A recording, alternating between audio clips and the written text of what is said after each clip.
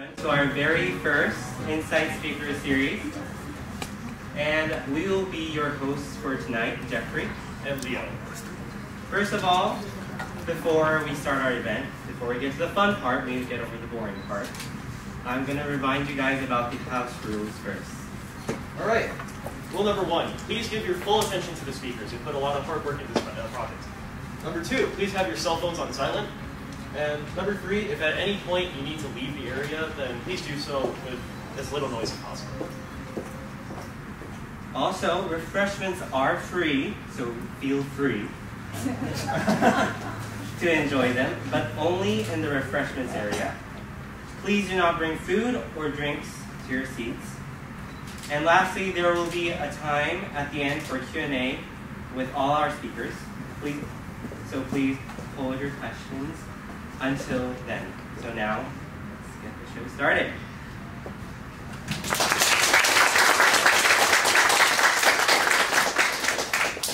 Tonight we have 4 wonderful speakers talking about their stories about the beauty and the small things in life. All right. For our first speaker, we have an incoming junior to Portola High School. He has a natural affinity for law, music, and culture. Please welcome, with a warm welcome, Nishad Francis.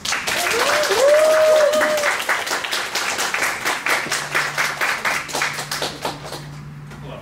As I said, my name is Nishad Francis, and I'm here to talk about my experience as a first-generation American and how that shaped me. But before that, we should probably talk about one thing that probably confuses you guys, the name. What's with the Francis, right? So, to talk about that, we have to go into my family history. My mom and dad were born in India, in small rural villages. My mom in a small village named Nagargoil, and my dad in Thoothukudi. And my dad's name is Francis Amaraj. And in their culture, it was tradition for him to give his first name to my last name. And it makes no sense, so there's no point in even looking at it like that. But basically what it is that the names are fluid and there's no rigid first and last name. So they kind of spread it down. So they both grew up in poverty. It wasn't easy to get 3 full meals a day. Sometimes their lunch would be rice and their dinner would be the water that was left over from boiling it. And that's basically how they grew up. So when my dad and mom got the opportunity to come to America to work as software engineers, they took the opportunity to live the American dream. And I was born here, and my sister later as well. So we spent our entire life here. And I kind of found this balance between my Indian self and my American self. And I found myself sometimes straying away from what people consider your average Indian, and that all started with my last name, Francis. And the reason our names are Francis is because we're all Catholic. And I know that's really surprising for Indians to be. Most of us are Hindu, which is completely true. But my family has grown up in a very Catholic atmosphere. 2 of my dad's sisters are nuns in a chapel in Spain. And my entire family has been born around that identity. And from day 1, I've basically been born with that idea of not being the same as your average day-to-day Indian. And I found that as I continued to grow. When I was about 3 or 4, I decided that I kind of wanted to play piano. I wasn't sure why, and it had nothing to do with my heritage things, but I just found myself wanting to explore my own path. I enrolled in a piano class with my teacher, her name was Annie at the time, and I started getting into piano. It wasn't easy. I remember my first performance, I was playing a song called Freeway. I was bad. I forgot half the music, and I was just struggling to finish, and I eventually gave up and almost started crying. But I decided that I really wanted to continue because it was something I loved. And I realized that I kind of started straying away, as I said, from that average Indian meaning, but I followed that through. A few years later, I started playing basketball. I tried out the average Indian sports, soccer, tennis, didn't really work for me. And I liked the idea of putting the ball in the hoop, so I was like, why not follow what I love? So I started playing basketball. It's really weird, most people in India don't really hear about it. I mean, you know LeBron James, Michael Jordan, but other than that, there's not much to know. But I kind of started following this trend. A few years later, I realized that I kind of liked history in school. I got the opportunity to go to Santa Ana Courthouse a few years ago, and that was really nice seeing everything. And I kind of grew up expecting myself to like science. My parents are software engineers. I have uncles and aunts who are in the IT tech department. I have them, some are engineers. And so I kind of grew up in this STEM category. But I realized myself reaching out to more of the humanities, loving history and loving English, and kind of relating to that kind of thing. It's not the best picture, but gets the point across. But I kind of realized that I loved the evidence and the research rather than just lab experiments and mathematical equations. So that was kind of a big shift because there's no one really in my community that's more of a history nerd. Everyone's into science and medicals and stuff, but I realized I really wanted to follow through with this. And enter high school, and I make a drastic choice. I decided to join the school choir. Well, to be honest, I didn't want to join at first. My parents kind of forced me to. But then I realized that that was something I really loved to do, and I continued to do it. This wasn't just straying away from Indian culture. This is straying away from everything I knew. I don't really know anyone that's in choir. If people are in music, they're usually in the band or orchestra, or they're into sports like soccer or tennis. But I found myself kind of going toward a musical route, and as weird as it was, and as unexpected it was, I became a person in choir. I was an alto the first year and a bass the second year.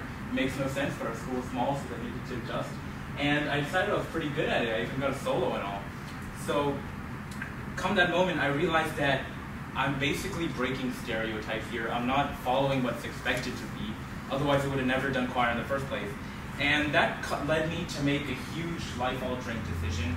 I decided I wanted to be a lawyer when I grew up. And I thought about a doctor, I thought about being a scientist and all that. I had a brief firefighter stint in there too. But I realized that what I really wanted to be was a lawyer. And in 9th grade, when our mock trial club was starting up, I decided that's something I wanted to pursue. I quickly became the vice president and I founded it, becoming a vital member and helping our club move forward. And that was really a huge eye-opening moment for me, where I realized that I can be whoever I wanted to be, not just what was expected. I thought I'd like computers and things, I really tried, but it just wasn't for me. And I realized that speaking, like I'm doing right now, is my real passion. So in that moment, I felt really disconnected from where my roots were. And then I realized that there's a huge part of me that I just haven't thought about, my Indian culture, which is still vital to who I am. We go to India every 2 years. I look kind of creepy in the back there, but this is a moment where we were just in India, traveling with family, going around to places, and I realized that I love talking to my family. I love speaking our native language, Tamil, at home. I love looking and just eating traditional foods. And I keep a lot of that culture. When we go to India once in a while, we eat off banana leaves. The logic being that it allows you to become more naturally invested in the food rather than something artificial like a plate. And I found all these things that I wasn't really used to, but I enjoyed. And I realized that I've been looking at this the wrong way. I've been ignoring one side of me. So then I start doing Indian classical music. Let's take a moment to address how Indian this picture looks. But can't go any more than that. But I start singing this Indian devotional music. And as you can see, there are Hindu gods in the background, which is probably kind of weird. Why is he doing that? But it really wasn't a problem for me, because the entire thing about the Indian culture was that everyone was embraced and welcomed, and you can share your beliefs and what you want to do regardless of your point of view. And that was really enjoyable, being able to sing devotional songs for the culture and the meaning that it brought to me. And I kind of realized recently what it all ties back to, the idea of balance. And I felt that that's really nicely symbolized in this picture. I have my American ideals on the left and the Indian ideals on the right, with the bride having a veil and an Indian sari. And that kind of represented what I wanted to be. I realized that I can't shut down half of who I am just to think about what I should be. In the process of wanting to be a lawyer so bad, I almost forgot about the simple pleasures, the little things you get when you eat a bowl of rice or off a banana leaf or something like that. And I realized that the importance to life is the balance. Whether it's culture or just leisure versus trying to make the world a better place. Everyone has these two different values that they need to balance out. And I realized that instead of forgetting one of them, we need to be both. You can't completely ignore one side of you, otherwise you don't become who you are. And I realized this in the process of finding who I am through music and law and just being Indian. I realized that I love who I am because I'm everything. I'm everything that I wanted to be, and I don't ignore anything just for the sake of it. So when it comes to one thing to leave you guys with, I just want to tell you guys that the times make it hard. You may be unsure what to do, but never forget that who you are doesn't have to be what you're supposed to be. It all depends on what you feel. No matter how small it is, no matter how insignificant you think it may be, just talking to your friends in a different language or something as big as changing your career. It all matters and changes who you are to make yourself who you want to be. Thank you.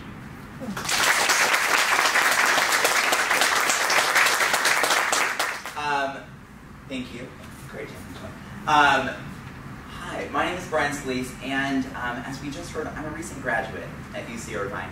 I had 2 bachelor's degrees, one in political science and one in sociology. I now work at the St. Anna Zoo. I'm one of our membership managers, and I'm a lifelong volunteer of the American Red Cross. To start us off today, I'm going to ask for some audience participation. Who's down?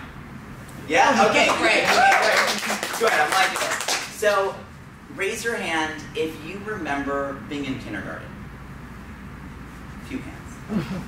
Raise your hand if you remember your first day of kindergarten. A few, okay. Raise your hand if you remember your kindergarten teacher's name. Or preschool, first grade. Raise your hand if you remember an adult in your life when you were growing up who made a difference in your life. Okay. Those of you who raise your hand, just audibly speak their names at this time. What is the name of the person who made a difference in your life? Audience participation. Dad? Okay, we're getting a few. Great. So, I do that for 2 reasons. 1, I know it's a Saturday night. We're going to get you pumping a little bit, right? And 2, because kindergarten and adults in my life have made the most important difference in my life. When I was growing up, I started kindergarten, and I had Mrs. Smith here.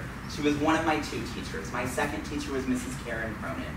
And kindergarten was the greatest time of my life. Who remembers those days? Naps, juice boxes, coloring, cutting, and pasting. I can tell you that much. It was the best time for me because of those experiences, but also because of my first day of school.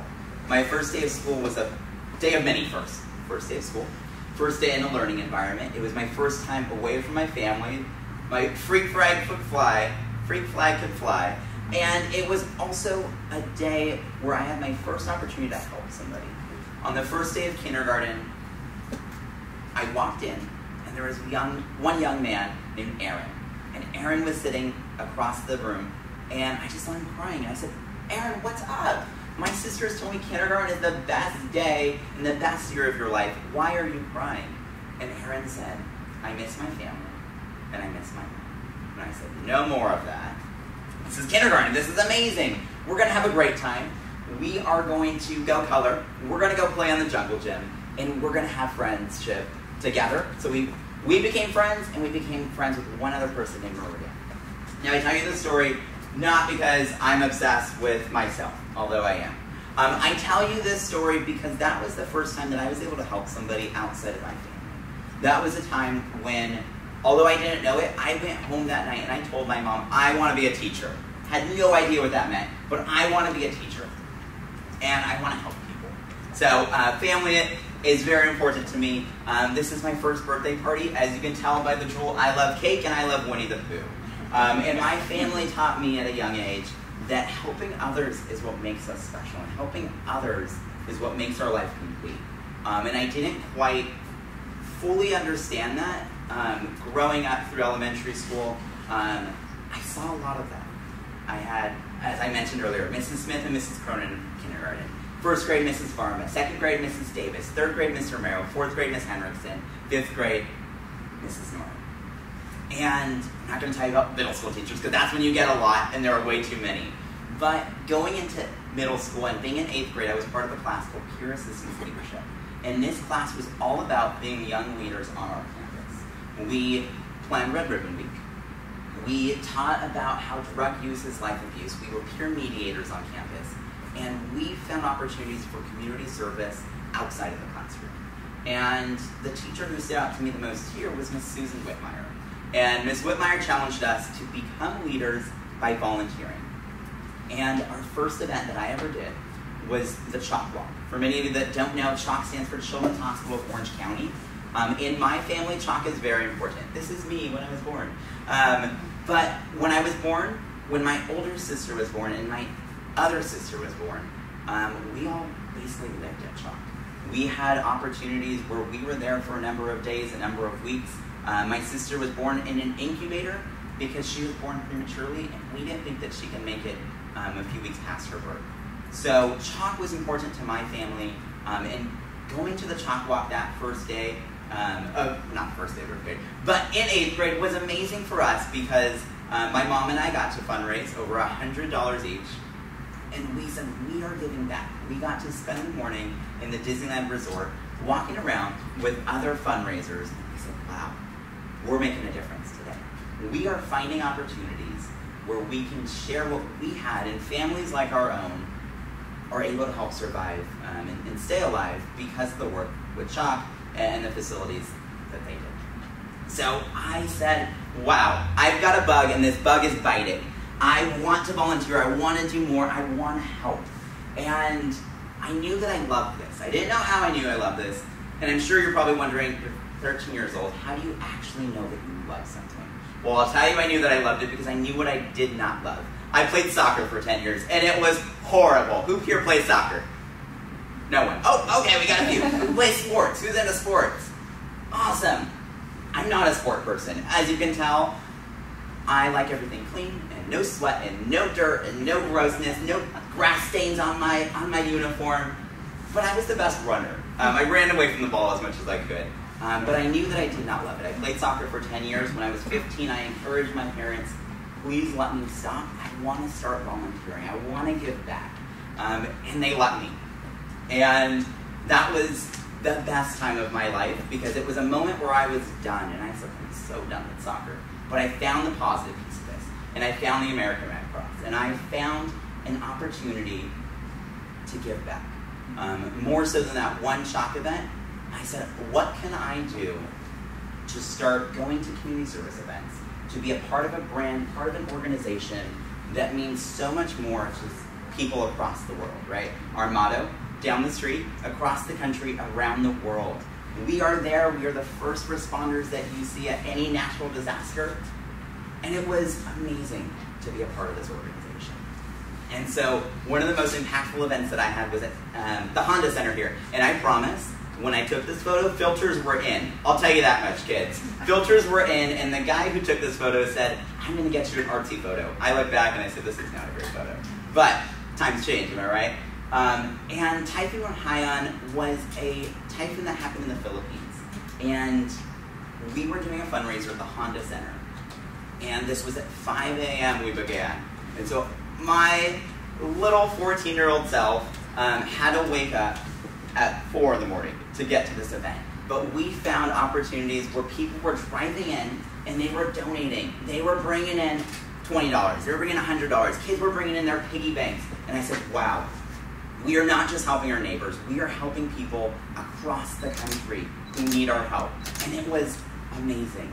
Now, needless to say, this got that bug biting again. And I said, it's time to start doing more stuff with the Red Cross. Time to start planning blood drives, time to start recruiting blood donors. It's time for me to start donating my blood myself. That's a blood donor. Where is the badge of honor, right?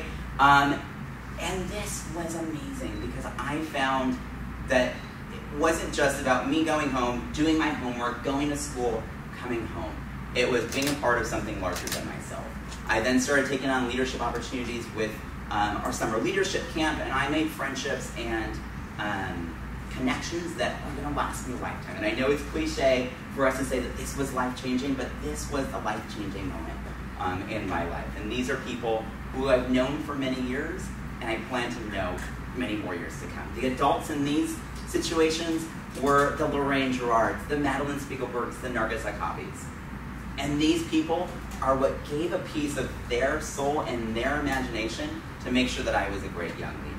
I also started volunteering with the Santa Ana Zoo. And this was the best time ever. We had special events where young children came to our zoo and they walked around the zoo. They learned about animals, they learned about conservation, and they learned about so much more than they learned in their classroom. And this was an amazing opportunity because I got to hang out with our Sazu mascot, our monkey mascot Sazu, right? As high school started to wrap up, I realized a lot of these volunteer opportunities and a lot of these events were all about me. And it was my growth and it was my development. And I said, there has to be something more. There's got to be one next step. So as I transitioned into high school, and as I mentioned, I just graduated from UC Irvine and I loved it. Zodon, if any of you are Anteater alumni or hopefuls, Zothard. My goal with going to UCI was to pick up that next piece and pass it on. I had an opportunity where, I call it a growth opportunity. A growth opportunity where I had a not so great experience at one of our summer leadership camps. And I said, I don't like this. I was ready to quit. I was ready to say, volunteering is a thankless job. Volunteering is something that you don't get a gift, you don't get a paycheck for.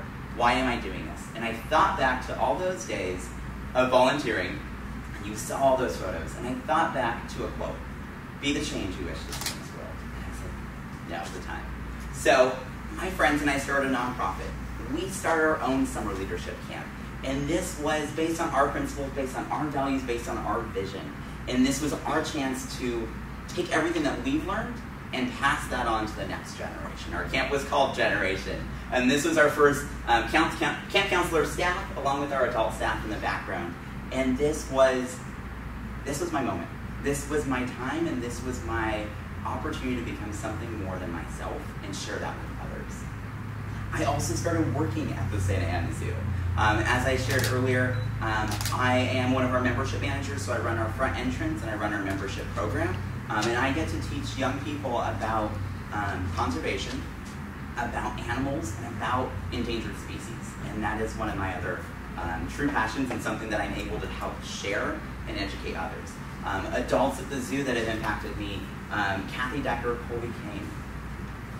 I am also now on our National Youth Council for the American Red Cross. This is a team of 13 individuals. This was from our most recent in-person meeting, who work collaboratively and remotely to ensure that youth volunteers become a priority in our organization, and that the work of the American Red Cross reflects both the younger nature of some of our volunteers and that we're still doing great work. So now I'm the chair of the National Youth Council, and with that, we represent over 100,000 youth volunteers across this country who are youth volunteers, and making sure that our senior leadership at national headquarters know that we are a force to be reckoned with, and that we need to be part of this great organization. I recently just graduated, and it's a point, thank you, it's a point of confusion, it's a point of excitement, and it's a point of reflection. For me, that reflection comes from knowing that I'm going to do something great. I'm excited to share that my next steps include being a teacher. I plan on returning to UCI and getting my master's in education and becoming an educator in Orange County and making sure that young people can grow and they can find the beauty in small things and they can find those opportunities of growth within themselves that I was able to find in elementary school, in middle school, in high school, in college. So my 2 degrees were political science and sociology. Some of those amazing adults who influenced those degrees for me, Sean Decker, Diane Chang, Shantanu Mazumdar. Those are the people who, again, shared a piece of their life with me and told me, this is the next step for you. Here's how we pass it on. And so my challenge to you, ladies and gentlemen, boys and girls, and everybody far in between, is this photo. This photo is me just a few years ago, living my best life, I like to think, and also representing my life motto. My life motto is spread your sparkle. And spread your sparkle to me means be who you are, be who you want to be, and help others be the person they want to be. Spread your sparkle means to me defining who you are, helping others find who they are, and spreading what makes them them. So, with that, spread your sparkle, and have a great evening. Tonight I'm going to be talking with you all about my journey through ocean conservation. This journey started when I was only a few months old and is still continuing and developing every day. I started learning how to swim when I was only 3 months old. And I know what you might be thinking. Her parents are crazy. However, the connection that I have to water is directly related to this early exposure and the ability to feel comfortable in the water even as a baby. Having this early connection to water made me a happier and healthier kid. This is often referred to as having a blue mind. Blue-mindedness is spending time in our outdoor environment, especially in or near clean and healthy water, as all aspects of our well-being depend upon it. Not only did my love for water start at such a young age, but also my love and passion for marine life. When I was 3, I visited SeaWorld for the first time. That is where I fell in love with whales. I was just fascinated by these enormous, powerful, beautiful creatures. But even as a toddler, seeing these whales in a glass tank, my heart told me something was not right. Shouldn't I be seeing these creatures in the ocean, their real home? I think even then I knew that when I grew up, I was going to do something revolved around protecting our planet. When I was 8, my family and I traveled to Hawaii. It was my first time visiting Hawaii, and it was a trip that proved to be full of many firsts. My first time seeing a coral reef, my first time where schools of fish just swam right past me, and my first time swimming with a sea turtle. It was my first real experience being immersed in a natural marine environment, and it was unforgettable. So at this stage in my childhood, my love and passion for the ocean had already been established. So what was I to do with this passion? Educate myself.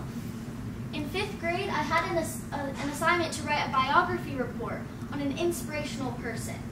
I had a hard time choosing between the conservationist and scientist Jacques Cousteau and the marine biologist Dr. Sylvia Earle.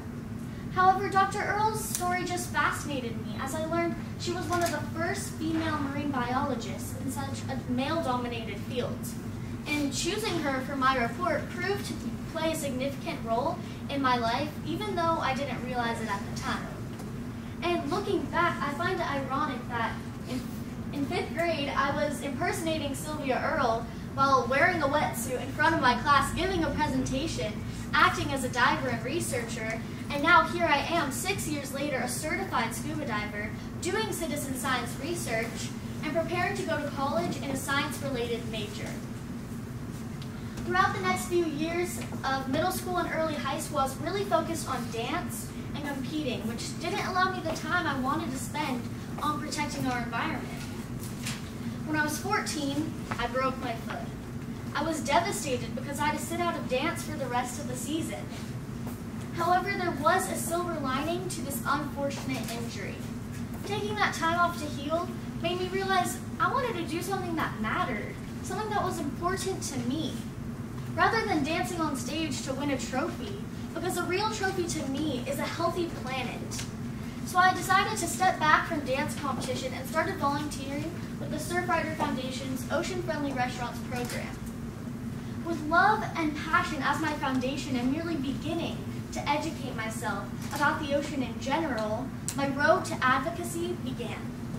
My first steps into advocacy was with the Ocean Friendly Restaurants program. That's where I learned that our choices as consumers greatly affect the world around us, and making even the smallest changes can make a big impact. Volunteering with this program was a huge turning point for me because I realized as one individual, just one person, I could actually make a difference. I could go and speak to these restaurant owners who serve thousands, and they were very open to making change to better our planet. And after a few months of volunteering with the Surfrider Foundation, I came across an event in San Francisco that I just had to attend. It was a public forum on forage fish, and the discussion was led by a panel of scientists, including my 5th grade idol and world-renowned marine biologist, Dr. Sylvia Earle. I begged my mom to drive 7 hours up to Northern California so we could attend the event. Yes, as a sophomore in high school, my idea of fun was listening to a bunch of scientists talk about how fish at the bottom of the food chain are crucial to our ocean's ecosystem. I took tons of notes and had a huge smile on my face, just taking it all in. But the icing on the cake was getting to meet my idol, Dr. Sylvia Earle. I couldn't wipe that smile off my face for days. I mean, I'm still smiling about it. But it turned out the icing on this cake was multi-layered. At the event, I recognized some representatives from an organization called Heirs to Our Oceans, a global youth-led organization dedicated to solving the problems our oceans face for us and future generations. I'd seen their website and heard about what they were doing, and I wanted to get involved, but since they were based in the Bay Area, I didn't really think it was possible. I'm not typically the type of person to reach out and ask for things, and up to this point, I definitely lacked self-confidence.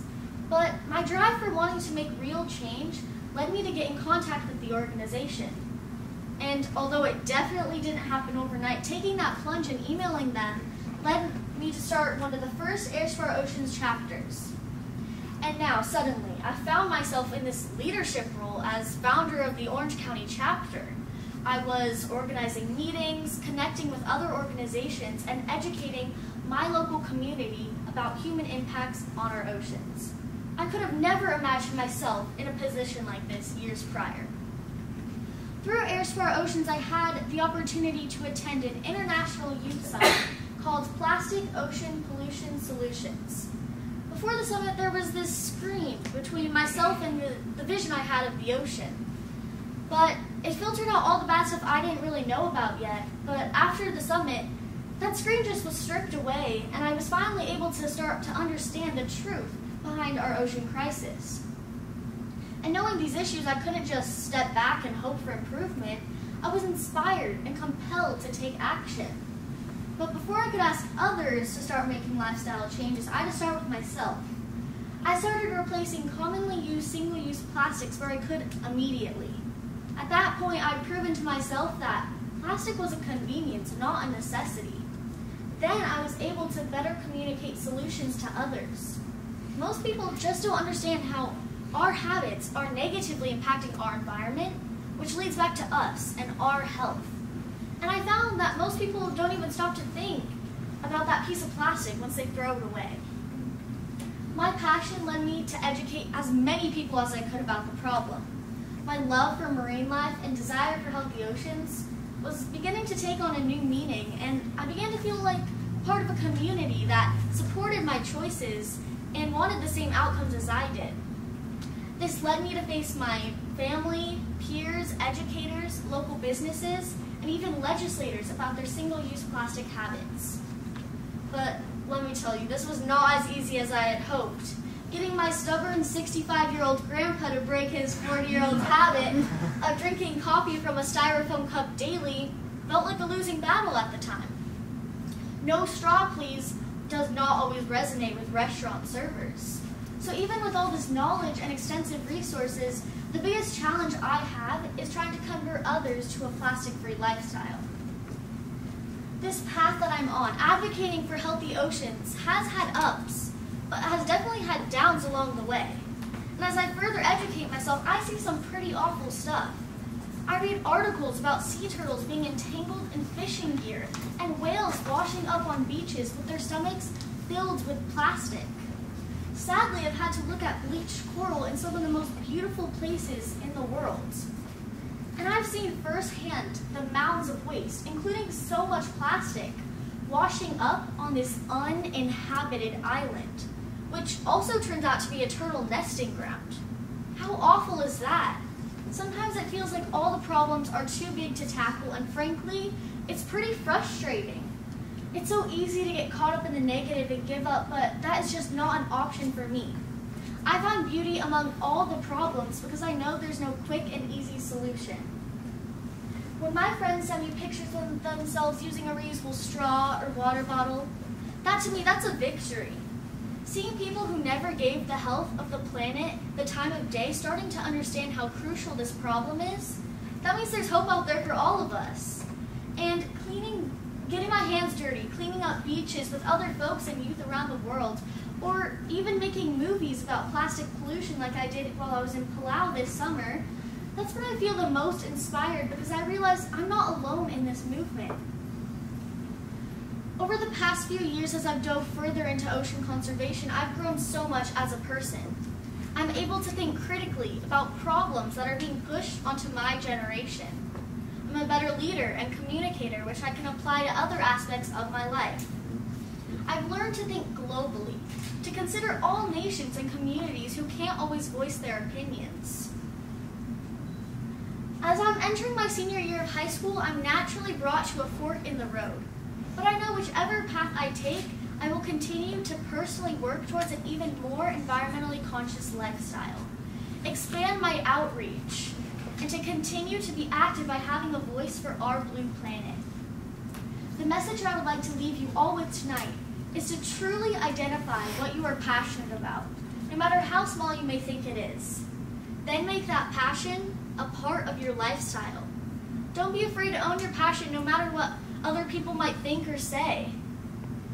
Don't give up on what you believe in, because change does not happen overnight. And collaboration is key. Working together is when we make real change. Thank you. Wonderful. Really did a good job.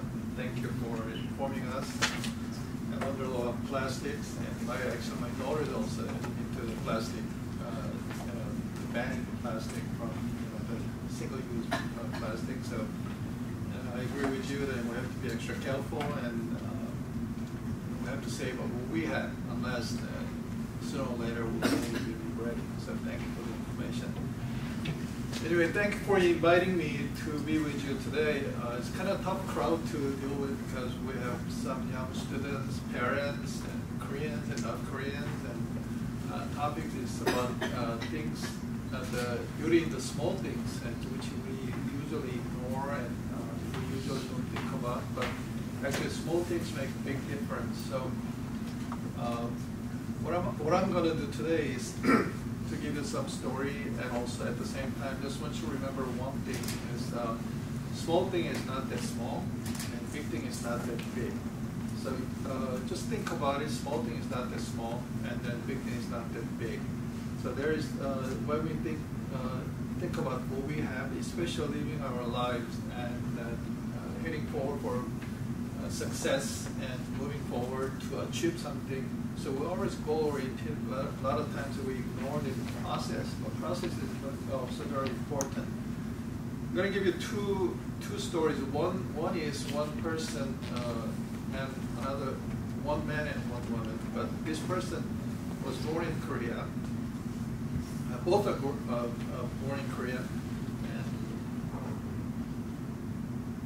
And actually, let me put it this way. This is my story and my wife's story. Both are immigrants. Okay, I was born in Korea in 1955, so a long time ago. And I lost my father when I was 13. So I was in junior high. And growing up without father in Korea is very rigid society. By losing father is already handicapped. So definitely you're a failure already. And we didn't have much money because my father and mother both are born in North Korea. They came down before the Korean War. So they had to resettle in South Korea for freedom. So we didn't have money. And I lost my father when I was 13. And I have 3 brothers and sisters. So growing up in Korea, a single mother, you're already handicapped socially, so you have no future. And I was the last group to take entrance examination to attend junior high. I failed first test, then I have second chance. I failed second chance. Then usually you stay 1 more year and then take test again. Here you can actually go to school, but in Korea you failed entrance examination, you have no choice. But third time, I took tests for, actually there was one school, and it's a brand new school, didn't have any applicants, so there was some extra spots remaining.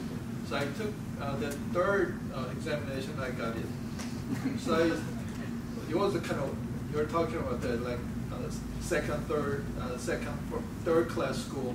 So I got into that school, and I was the first, there was no students in front of us. I was the first class.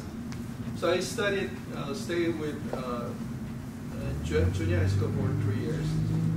And high school, I failed once. We have to take entrance examination again.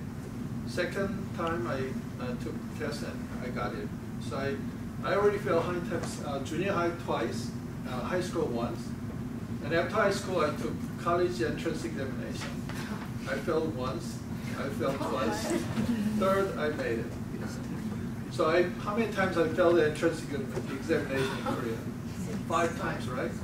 You know what that means? I'm a failure. In Korea, I'm a failure, right?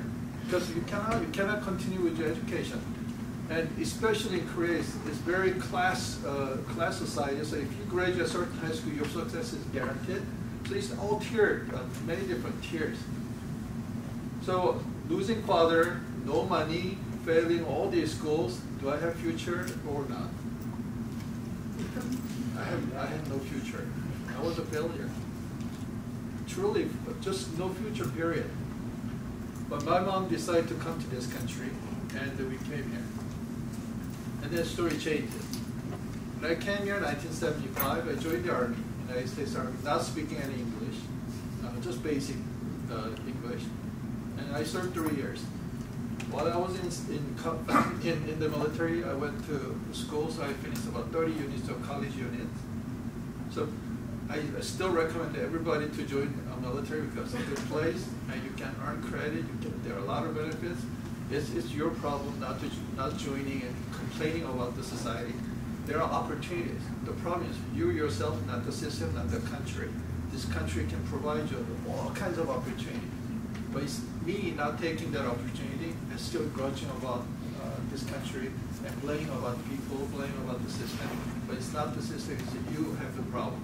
So that's the problem that we have in this country. Many people don't even know how to appreciate what we have, what government offers, what the society is providing for us, but we're still blaming. So after 3 years of service, I served in Hawaii. It's a nice place. I have no complaint. But just imagine that you don't speak English, or you have to serve 3 years. I couldn't even understand attention and studying with attention and a forward march, all that stuff. I had to see if they move, I had to move. But that was the beginning. But I finished school there, and after I was discharged from the Army, and I attended school at USC Trojan, and I met my wife there. But what I'm trying to say is, this country, especially the young people, that this country is probably the best country in the world providing the opportunity. It's up to you to go there and grab it and move forward and succeed. But we're not doing it, still complaining. And also for parents, sending to school is not all, but also you always talk to kids to be successful, go to school, be somebody special, be a lawyer, doctor, and all that. Then what? It's not what you are becoming. It's who you are that's very important. But our parents always think about financial, especially financial well-being. If you make good money, then you're okay. Like, not necessarily true. Pursuing your career and doing the things that what you want to do is very important. Probably, if I wanted to make money, probably I could have made a lot of money, like everyone else. But my heart was with different area, because you know, I had a hard time in Korea, but coming here was already a blessing to me. And I came here, I joined, while I was in school, I had to work to support myself financially. So I started working for KYCC, Korean News and Community Center. I dealt with lots of, you probably don't even know what was KK means, Korean killers, youth gang members, and also KGK, Korean girls killers. So we have all kinds of gangs, youth gang members, and they carry guns, and they sold drugs, and many got caught. And I did a lot of counseling for them. And that was the beginning of my career in social service. I had a good time because I was able to help a lot of kids, and I felt good about it, but there is no money. So, you know, continuing on with community work, I started KAC, Korean American Coalition, did a lot to help the community. And I met this young lady who was dumb enough to choose me, to marry me. And I told her clearly that, you know, I have no way of making money, so you have to make money. I said, no problem, I'll take care. I still regret that she said that. But I don't regret that. You know, I had my career in nonprofits and political things, but I had a good time with my wife, my kids. I have 4 kids. They all grew up in this country. This is a great country so far, and this will be the greatest country in the world. But the people here living here don't know how to appreciate. That's what I see. They hate this country. Then why don't you go to someplace else? But they don't want to go away, but still complaining. A lot of times we don't know how to appreciate what we have. Even parents, even kids, we don't know how blessed we are.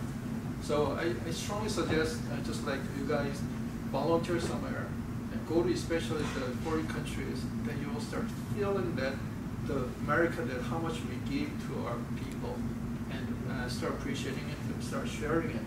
It is very important, but unless you just work for yourself, try to enrich yourself, try to just take care of yourself, this country will be a miserable place. But here I am.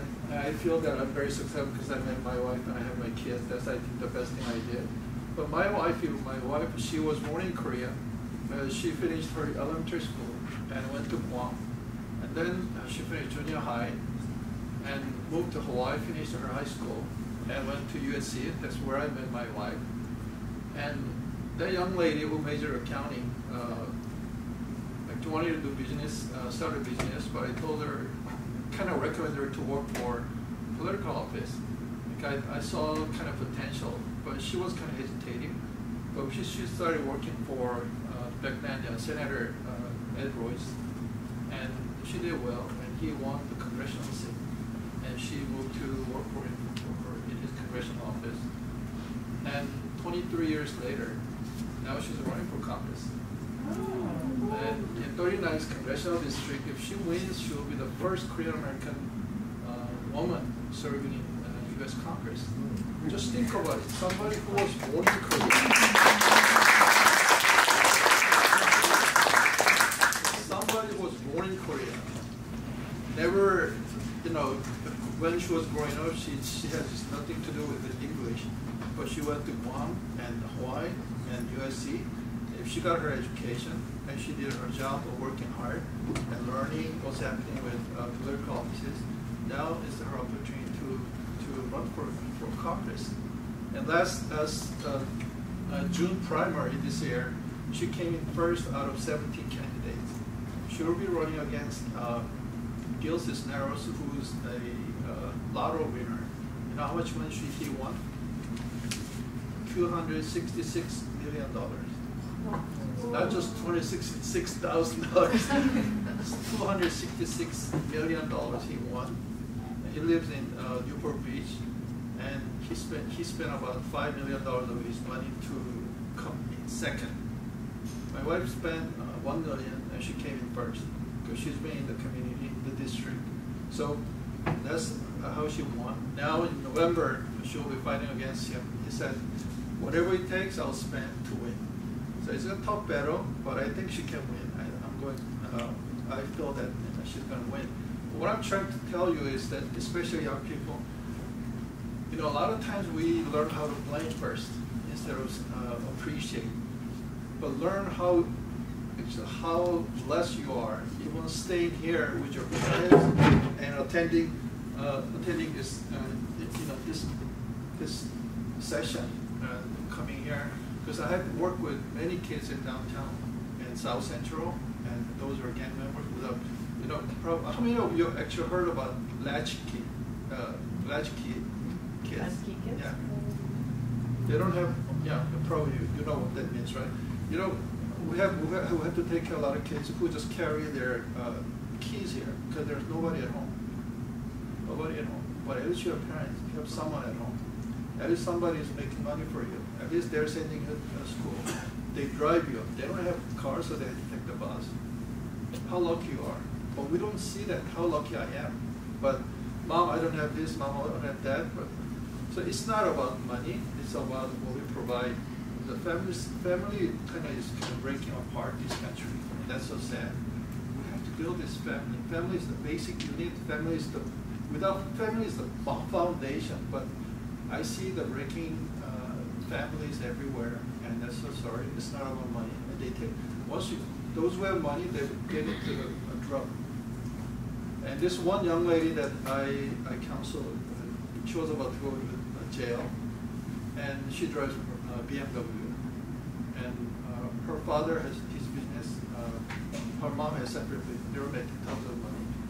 And she actually, she was spending all the money for this young, gang members.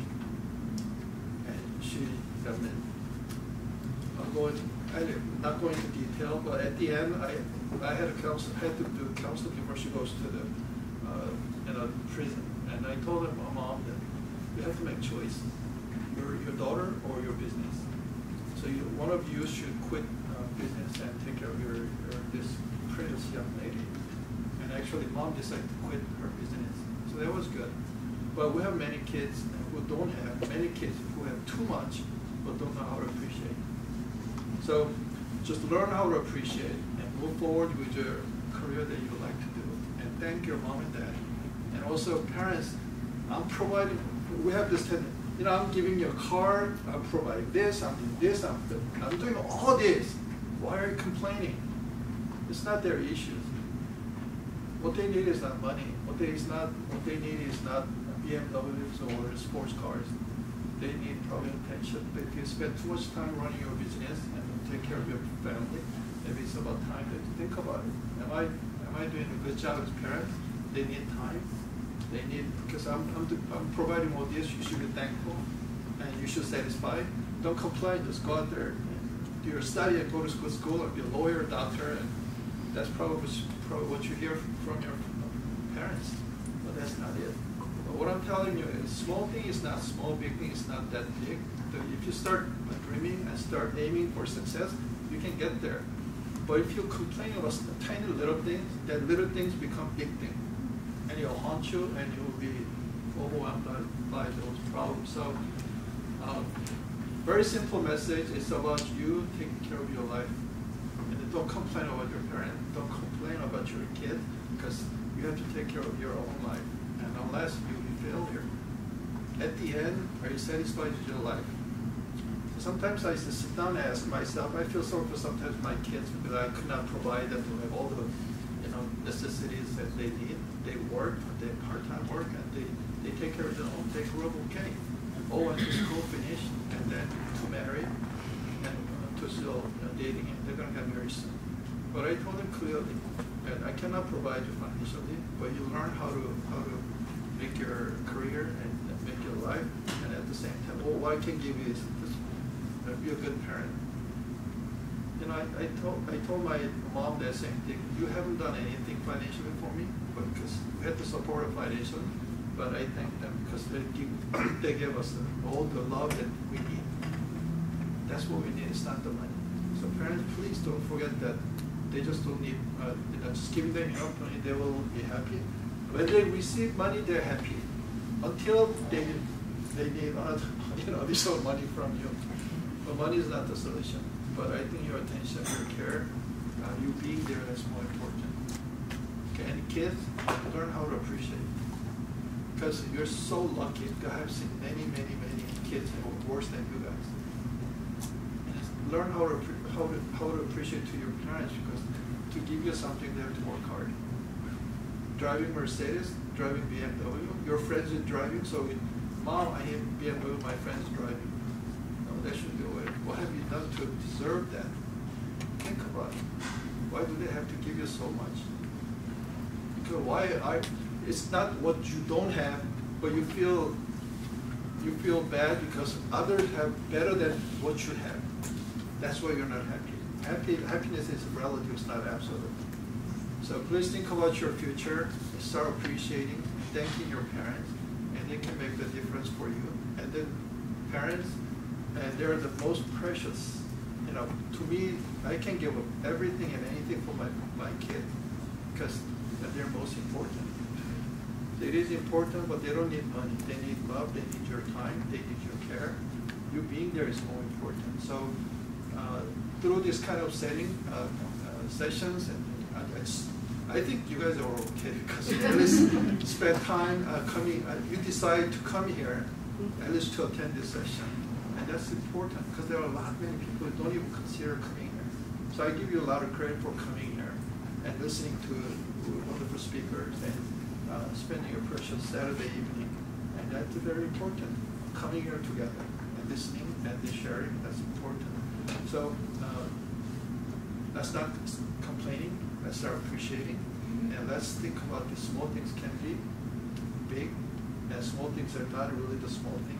Big things are not really that big, because anything is possible if you can work together, and if you move forward for your own career. Because you have the duty to move forward with your parents' legacy, because they have done a lot. Everybody has a story. Every family has a story. It's all success story, especially down in Irvine. There are many successful people. I have met many successful people, billionaires. Plus, I met so many people who don't have even 1/10 of what you have. So, people here, you're lucky, but that's only financially maybe. But as an individual, just think about what you can do for yourself at the same time. How can I make contribution to the society to make life happy? So, last 60 years, I just turned 62. Last 6 years, if someone asked me, are you happy with your life? I say yes, because I have good parents. I have good, loving parents. I have loving kids, or I have good kids. More than anything else, I have a good wife. And we have something to do with in her career in politics. But I'll leave with this message to you. One is, if you can find one thing you can bet your life, just one thing, you're a lucky person. If you can do whatever you can entire life to satisfy something that you really truly believe that's important, you're a lucky person. If that thing can change this world a little bit better place to live, you're doing something for society. That's important. Doesn't matter you're in science, art, or environment, whatever. If that leads you to, your heart is there, move forward. Even though, a lot of people worry about, you're not going to make money and all that, but money is secondary. We only 3 times a day, not 5 times a day, right? Going to a McDonald's or going to a fancy restaurant, because of my wife, today I went to Montage, and probably they ate one of the most expensive meal there. At the same time, I go to Koreatown, I can't eat $5 a meal. It's okay. I don't care. Because eating is only just good enough to, if you can feed yourself at least 3 times a day, to keep yourself healthy, that's good enough. But the thing is, where are you going? Are you happy with your life? I think that's what makes the difference. So, even parents, you have a responsibility for your kids, but your kids are doing really well. You should satisfy and thank them. Kids, you have to thank your mom and dad for providing all this. By doing that, you can move forward. And in the process of moving forward, if you can benefit the society, and think about those who are not fortunate enough, and can help them to help their life easier. So we can all live together. So little things are not that little. Small things are not that small. The big things not that big. There's nothing impossible. And I think you guys can make a difference. Thank you. Speakers, a round of applause again.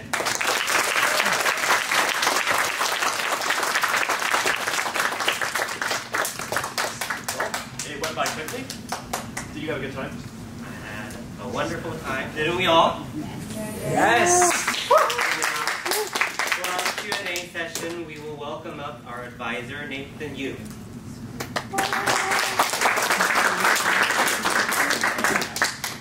Hello, and thank you again to everyone who came, and of course to our wonderful speakers. If we could have actually the chairs brought up, and I'm going to ask if the 4 speakers would be comfortable to come back up, maybe answer some questions.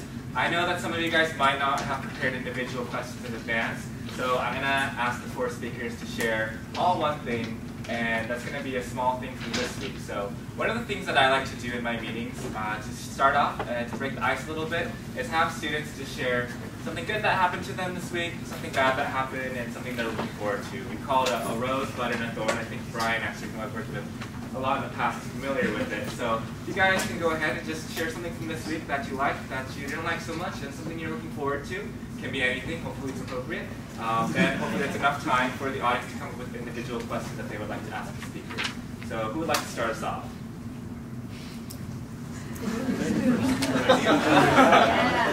Okay. This week, something good that happened to me is that I got to spend time with my cousin who lives in Boston, and she was here, so we got to hang out and go to the pool and stuff. Something bad that happened is summer's almost over, and something I'm looking forward to is, well, school starts Tuesday, and I look forward for that to be over.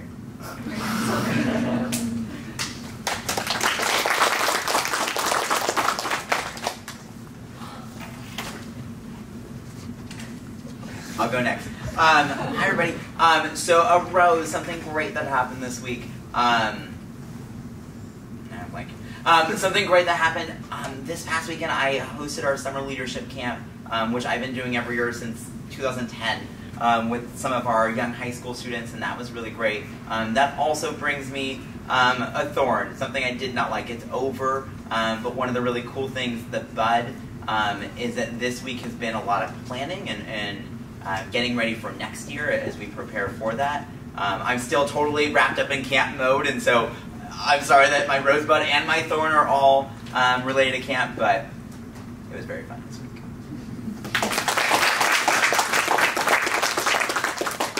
Well, something good that's been happening that I'm actually really interested in is that our mock trial season is kind of starting up again. So we've started, so we've started looking back at our case packets, and we started reviewing, especially for our leadership team. It's really nice because since we go to Portola High, everything's new for us, so we're kind of making it up as we go along, so that's really nice. Something bad that happened is that, let's see, SAT scores could be better. Practice SAT scores can always work on. And something I'm looking forward to is just that first day of school when you see everyone and see how your teachers are and how the new classes are going to be. That's something I'm looking forward to. Something bad happened. It's about my dog. I don't know why, but because of weather, I got a notice from my neighbors my dog was barking too much.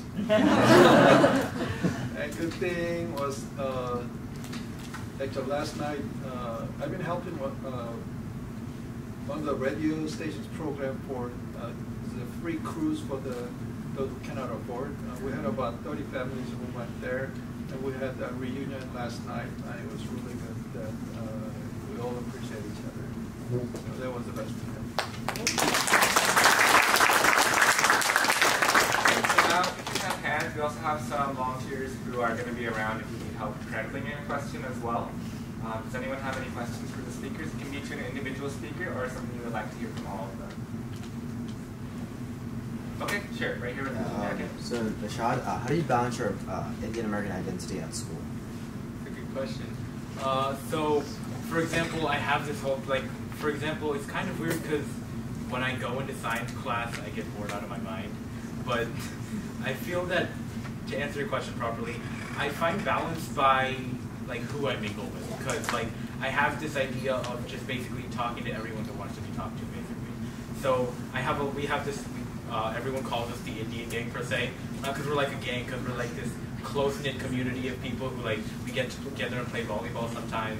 We go to someone's house and have sleepovers. We go to the movies and things. So I keep that balance by keeping that idea of community safe while still embracing my American side by loving history and mock trial and things like that. Thank you for the question.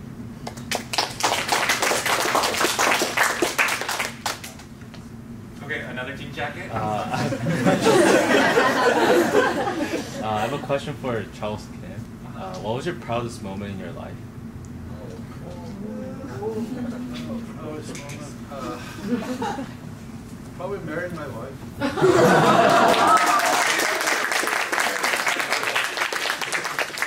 was my insurance for my life.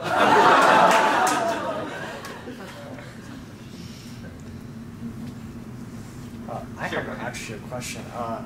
Rashad, could you actually sing for us?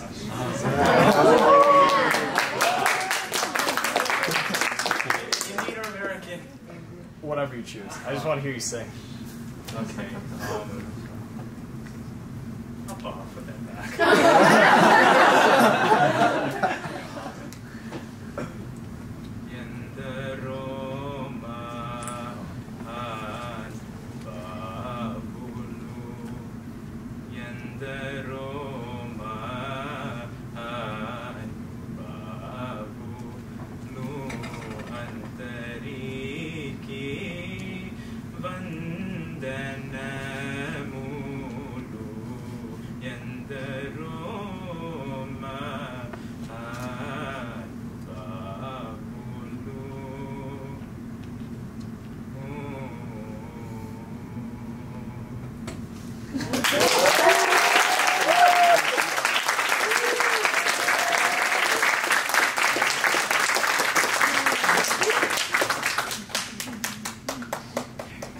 Okay, again, Matt.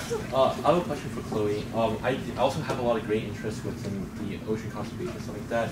And knowing that your biggest challenge was to prevent other people from being able to use plastic, and that plastic, such as the Great Pacific Garbage Patch within the Pacific Ocean, is a great challenge toward the marine life ecosystem, stuff like that. Where do you see yourself in the future, and how do you think that your future self would be able to challenge this problem that we have in our world today? So right now I'm not perfect. I mean, I still buy shampoo in plastic and stuff like that. So in the future I hope to work towards a more environmentally conscious lifestyle by eliminating even more plastic. And I don't know if I could ever go zero waste, but it's a cool goal to try. So yeah, thank you.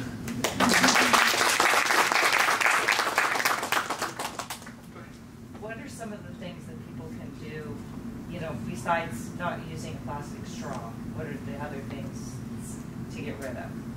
Some really easy things that you can do is eliminate using a plastic straw.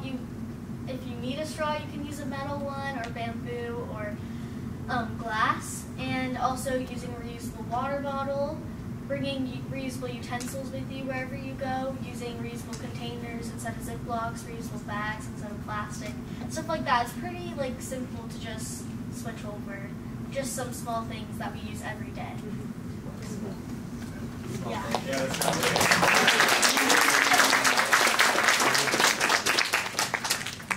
Sure, go ahead. I have a question for Nishad. How do people usually react when they realize that you're a Catholic Indian? Oh, yeah. Anywhere from 5 minutes of shock to an audible, wait, what? So, this has happened a lot between being Catholic and being interested in law and things. Whether it's, for example, my Indian singing teacher, his name is Babu Parameswaran. He is revered in the community, he's amazing. But when I told him I was kind of interested in being a lawyer, his first response was, wait, not a doctor? And as far as it comes to Catholicism and all, no matter what happens, no matter who it is, Indian community, anyone, there's always this brief moment of confusion because it's really not what people expect. So it's really weird, but it's also really funny seeing everyone being surprised for the first time. I saw people in the audience too. It's enjoyable, but it's always interesting how confused people get. Yeah.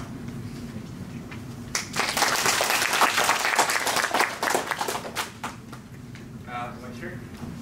I have a question for Chloe. When encouraging people to produce less waste or taking any actions to help better the environment, whose mind was the easiest to change and whose mind was the hardest to change? It's really easy to communicate to people my own age and the younger generation because they're still adapting and they want to have clean beaches in the future and they want their kids to experience clean beaches and everything that we have experienced so far. But older generations don't always want to make changes. They're already set in stone. They have their habits. It's hard to break, and they don't really understand why they need to make change. They're not going to be around in 50 years sometimes. So yeah, it's easier to communicate to people my own age rather than adults.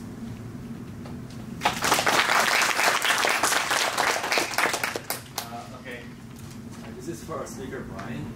So what was the biggest impact you had as a volunteer on a single person?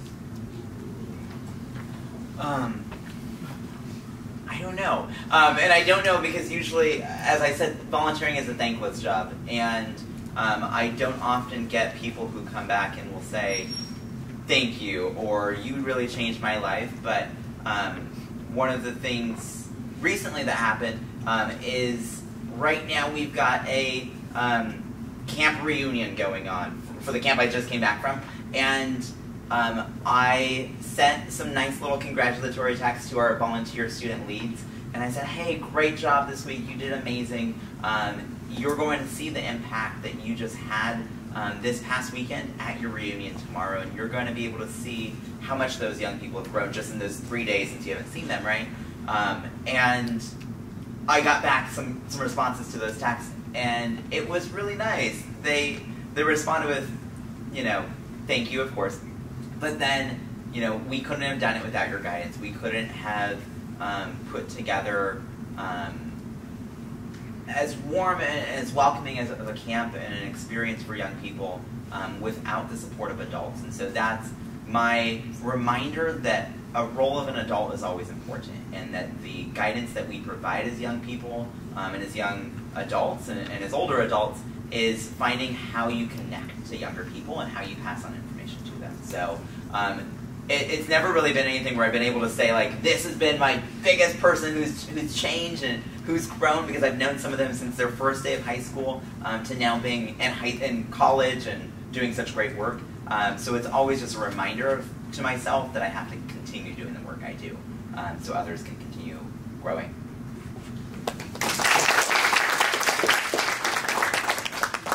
So I think we're going to allow for 3 more individual questions, and also I think kind of a character of this event as well. If the speakers have any questions that they'd like to ask each other, I'll let you guys have that floor after 3 more individual questions, and after that we can wrap up. So does anyone else have a question for any speaker or all the speakers?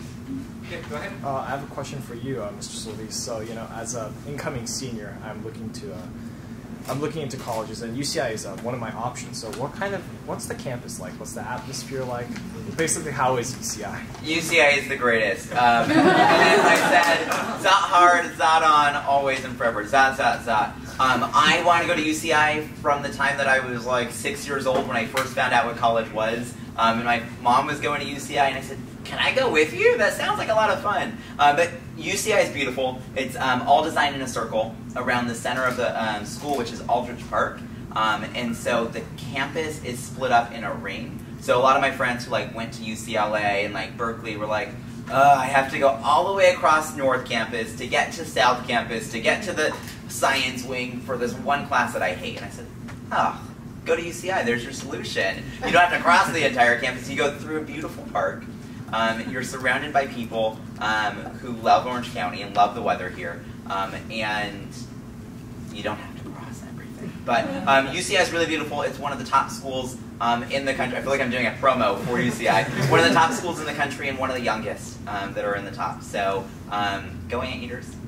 And if you have questions about UCI later, let me know. It's a beautiful campus that has lots of opportunities for civic engagement, volunteer groups, and opportunities to grow within leadership there. So check it out. And for those of you that are looking into college, grab a tour. Grab a tour. That's all I'll say of UCI.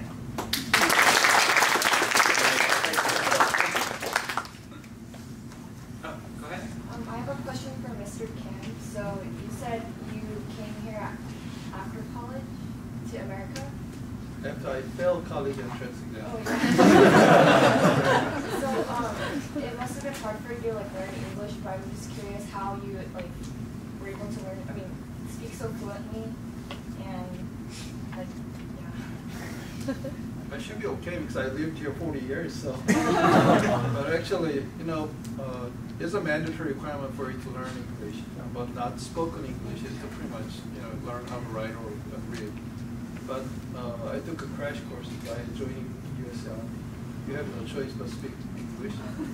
And so I kind of understand Ford, Mars, all this, but then those 3 years was very actually helpful for me because it was kind of crash course. So I encourage many people to join the Army, and not only serve the country, but actually can get a lot of benefit out of it. So it's not a bad idea. And joining for military and becoming an officer, this country is still the greatest country. The way they serve and help and support the military is, I can tell, and probably #1 in the world. So I strongly recommend it. If you're not study time, join the Army. You can actually earn 3 years of your time, and you can still go to school at night. It's a great place that you can actually think about your future.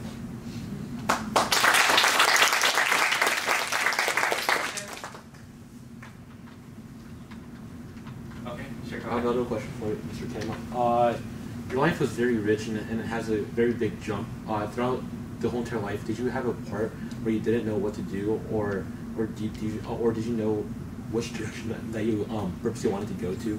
Only thing I can say is I follow my heart. It was never money was a factor. I never regretted what I did and what I have done in the community. And first thing led me to the second one and third one. So, you know, looking back sometimes while not knowing, it's not because I planned it, but looking back, gee, I did a lot.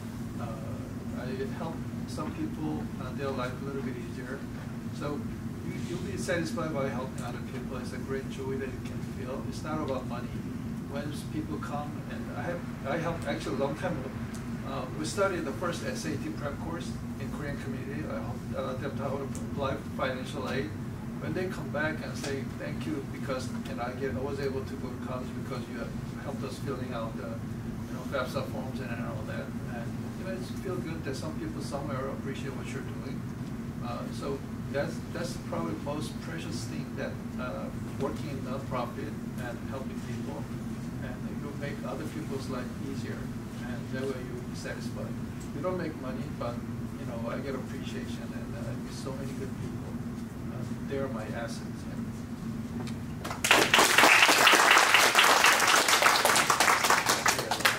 And then, was there anything that you guys wanted to ask each other? You guys? No, you guys are sick of sitting up here. Not spotlight. Anyone? All right. Well, oh yeah, go ahead. He mentioned about UCLA. Come to USC.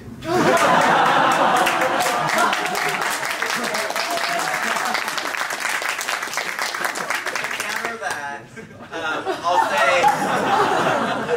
find a school you love. I was thinking about this after my response.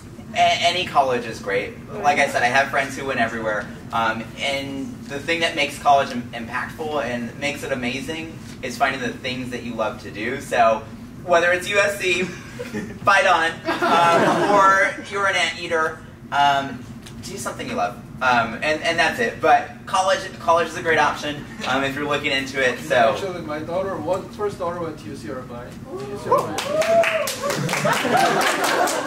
Also, I'm helping UC Irvine starting the Korean Study Center. So I have a lot of collection stuff. UC Irvine, no doubt about it. But I had lunch with Terry Donahue, who was a football coach for UCLA.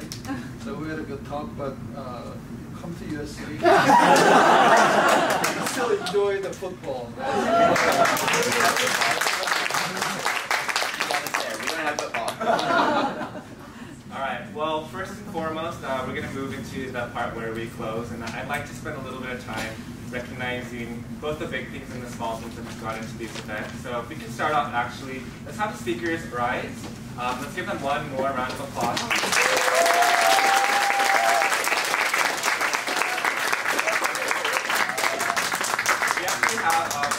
Just a very tiny thing prepared. It's not a huge audience, but you guys put so much work and time and effort into crafting your messages for tonight. So we have just a small rose and a thank you card if you would be so humble to accept our gifts. Thank you. Thank you.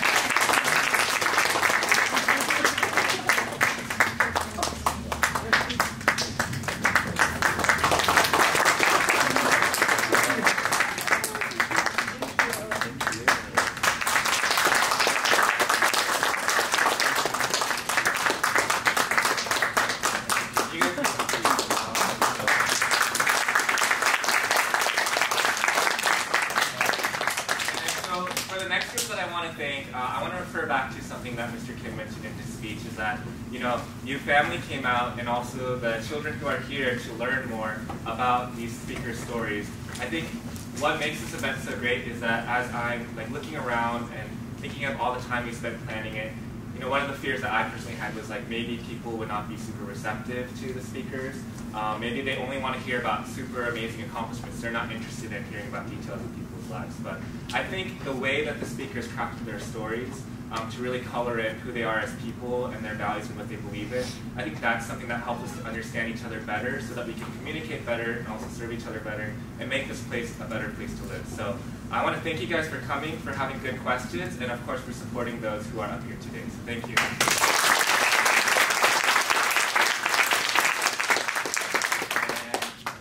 Almost done. I'd like to recognize some of the students who put in a lot of blood, sweat, and tears into making this happen. We wanted to make an intimate event where people could feel like they had the time to ask questions or really get to know the speakers well. So as I call your name, if you could just rise, and if as an audience we can hold our applause till I've said the last name. Let's go ahead and recognize them. So can we have our hosts, Leo and Jeffrey?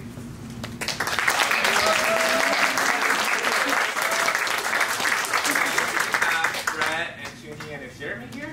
Yeah, go ahead.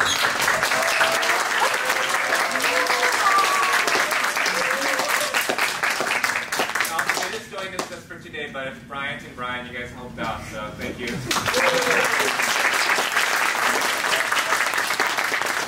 we can have our directors, Sean and Olivia, come up. Let's give you one special round of applause.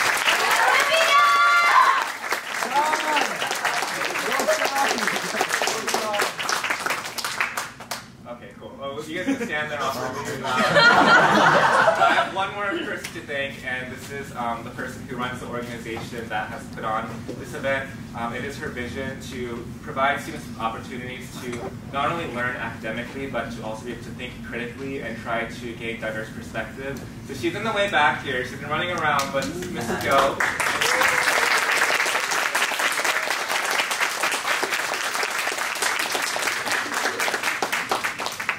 As we've seen tonight, there is so much that we have to learn about each other. So we are hoping to host future events like this. If you know anyone, a speaker, audience member, if you want to speak yourself, or if you want to be a part of the planning team, there are 2 sign-up sheets in the back. It's also a free event, and we don't really make money off of this. So if you want to donate to help us to continue to host the event, that's all over there.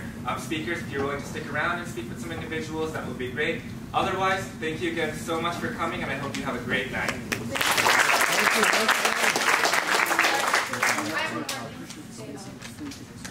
Thank you for coming out, and I really want to give a round of applause to Nathan. Was